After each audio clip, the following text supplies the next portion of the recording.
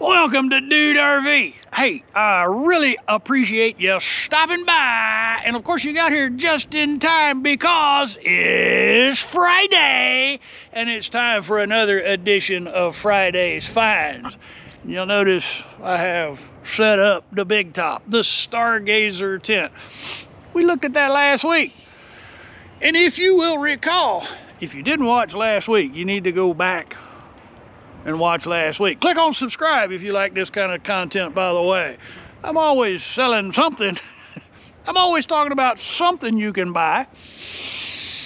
So when I set this up last week in the high winds, I realized there were two things. There were three things I didn't like about it. And there were two of those things that I could probably resolve. So that's what today's episode is kind of about. We're going to talk about a couple of products for improving wind durability. The first thing that I realized, let's talk about tent stakes, because last week it really became clear that when you have a tent of this magnitude, you need a good foundation, and what they provided was pretty good. It's way better than, one of these that you typically, you usually get the much smaller if you're getting like a canvas tent. These are pretty good, except when the wind is popping on those ropes, these get loose and they pull out and they turn and the rope comes off. And then you lose your tautness. And you lose the tautness of the fabric. One of the things that set the Bell tents apart from other tents is you can get them real tight. Here, like this one. You remember that? That's my little tent, and you get that fabric tight, and the wind just blows around it instead of hitting it. Hold on. Gotta get my camera level again. So when you have the fabric tight, the wind just moves around the cone shape. It doesn't pop. But when you can't get the ropes real tight, or when your spikes are not holding, the ropes get loose, you lose your tautness, everything starts popping. Now, I carry a set of these in the F-150 just in case, and they're better, but they're not much different. They're a little bit longer, got a little bit bigger head, so you don't have to worry about the rope slipping off. But ultimately, for something that big, you need to go big. So, if you'll recall, several weeks ago when I was visiting Galveston Island State Park, I broke a toe setting up the little Bell tent in a storm. I dropped two different things on my toe. I'm going somewhere with this, by the way. So I got on Amazon after that, and I jumped on Amazon and I went and found what I needed. And what I needed was one of the things I dropped on my toe setting up in the storm, and that was a spike. That's 12 inches. When you drive it down, it locks into the ground. This set is a set of 8. It comes in a very stylish velvet for in a velvet bag. It also includes some little paracord, reflective paracord, I might add. But that's really too small for what we're doing here.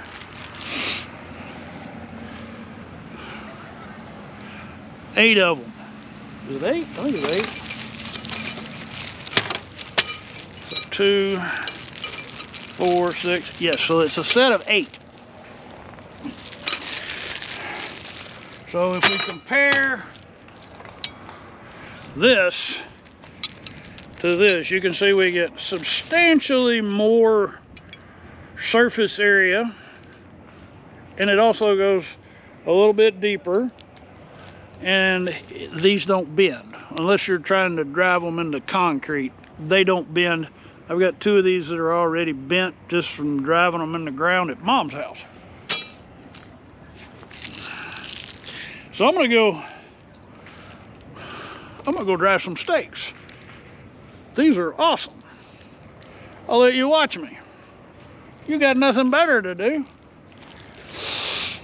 What would make these even better is if I found some carabiners to go on here.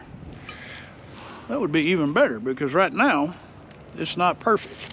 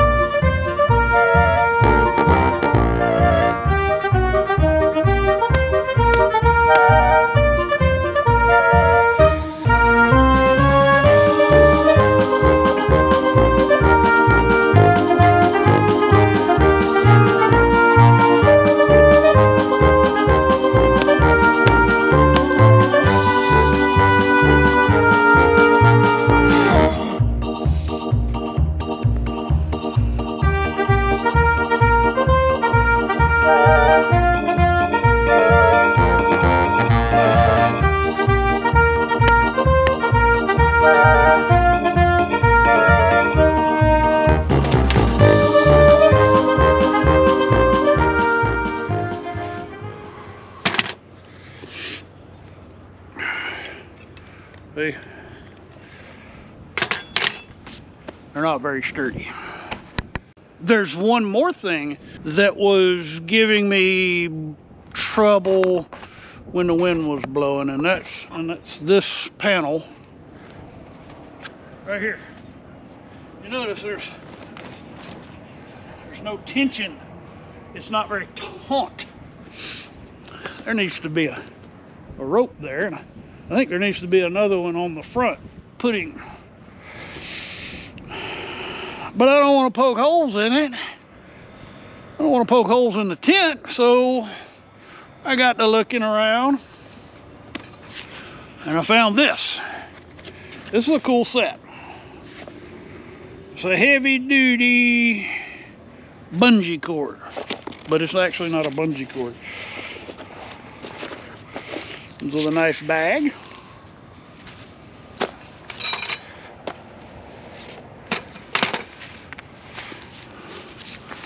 Pro, they didn't sponsor this. Comes with a whole bunch of tarp bungees. We won't be using that on this project, but this is what I was after right here. So let's move over here and look. So if we want to put some tension here to get that tight, we need a rope right here. So what this does is it allows us to slip that in and lock it. And now we can get a little extra tension on there. But we need a rope. I'll be back. So I have a rope on there now. I got a total of 4 ropes, because we're gonna need 4 ropes.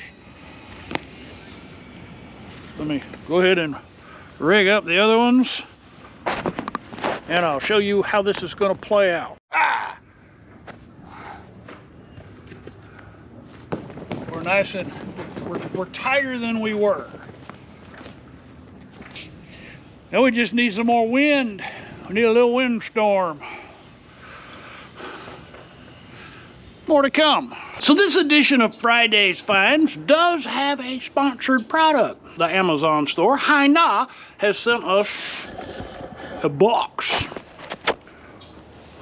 Let's open her up and see what's in this box. I think I have I got a clue. You're gonna like it. We're gonna have fun with this one. One of my favorite kind of boxes to open.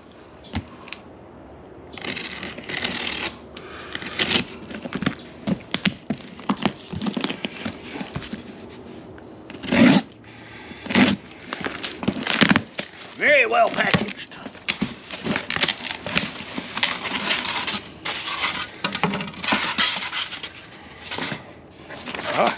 Instruction manual. This is actually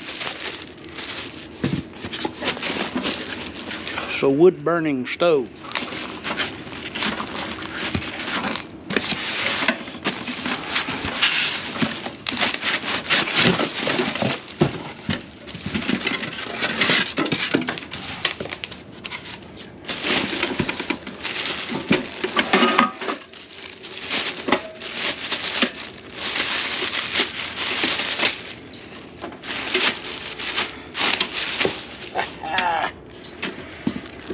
Lots of pieces and parts.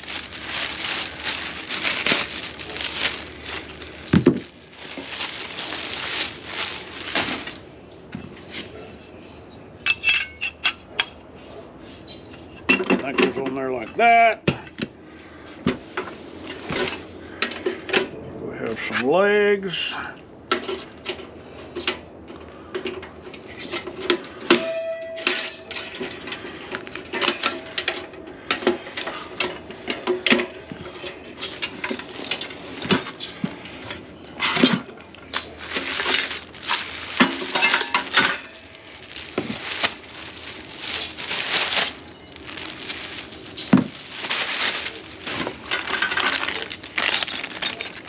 Some assembly required.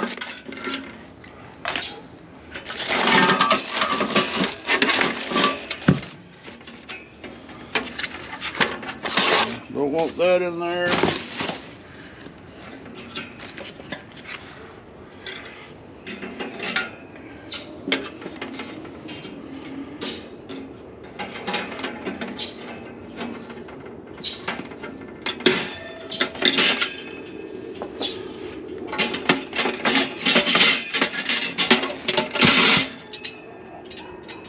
So these go on the side. That's pretty self-evident.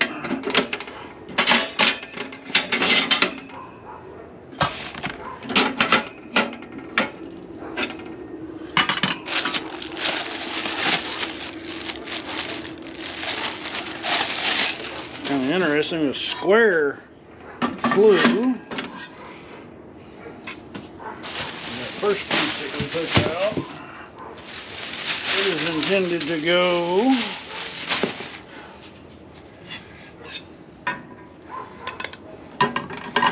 like so. It's kind of a rocket stove makeup there.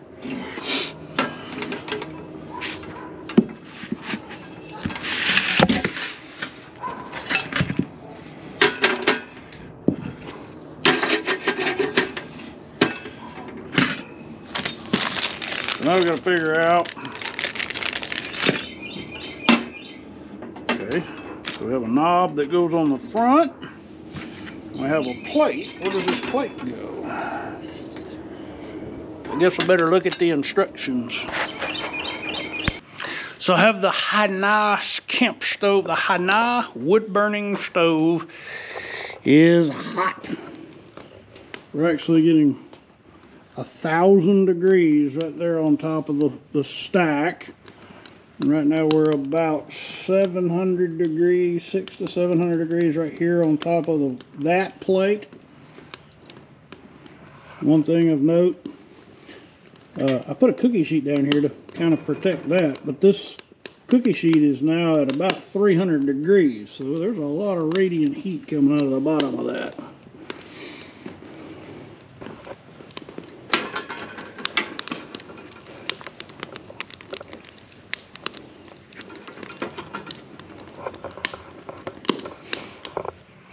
That's great for cooking on. Not going to be putting that in a tent unless you can find it's just too porous, and that's square, so finding an adapter and making this just won't work for going in a tent. But it is certainly, it didn't take a whole lot of wood to get this thing hot enough to cook on. So I actually took two different pieces of firewood and cut them in half and split them all up, and I've only used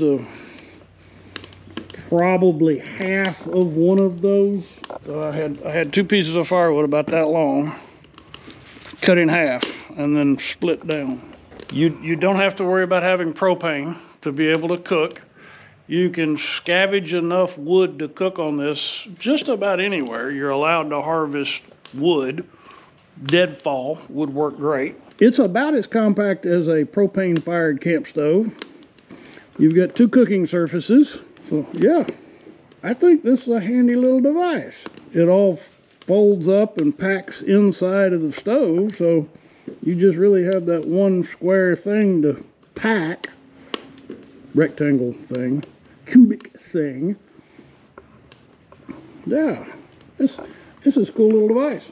I have something else to play with. I'll be back. Finally, the sun has come out. No, hardly any flapping at all. So those modifications have greatly improved this tent performance, but we're not done yet.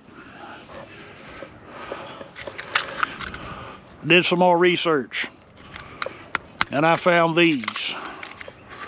Oh, it came in these little plastic box. Remember I said, now I can talk to the camera. So I did a lot of carabiner research. Remember I said I needed some carabiners?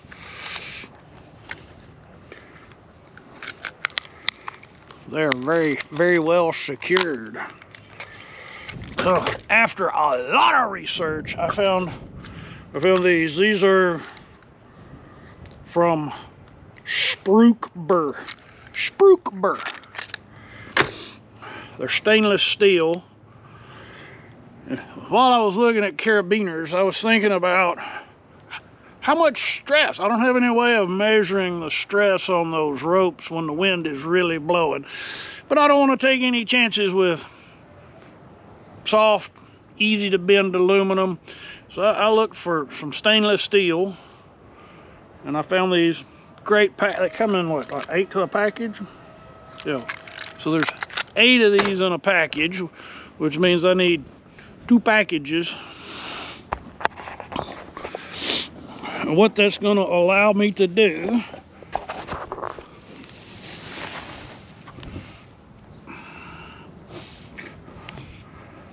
so my spike has got the hole. So now put that back in the ground.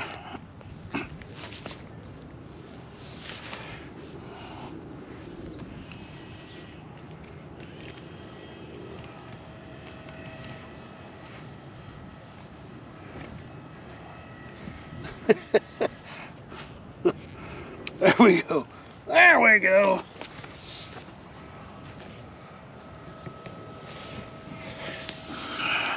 Now the rope is protected. And it makes it much easier to set up, as long as the grass isn't in the way. There you go. We now have a better stargazer tent. I'm very pleased with my 3 little investments. I just got to figure out that crossbar thing. Anyway, we're done with this edition of Friday's Finds.